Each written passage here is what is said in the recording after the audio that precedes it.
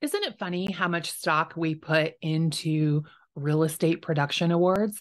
Oh, I am in the top 5% of realtors in my market. Aren't I fancy? Come on.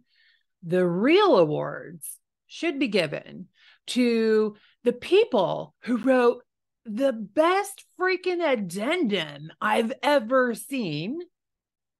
Another great award would be the person who survived doing a transaction with the most horrible people in the world. The number one realtor who works with engineers and lives to tell about it. Where's the award for the person who calls their broker the most?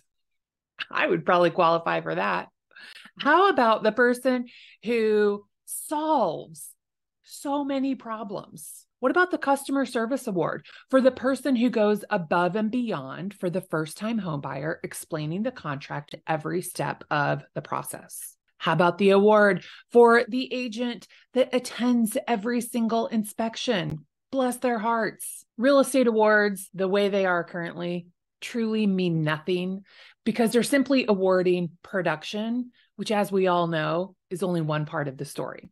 So if you didn't get a production award, give yourself an award for the things that made you proud, for the things that really kept you awake last year, and yet you survived them. You powered through and you're better because of it. You don't need a production award. That's for amateurs.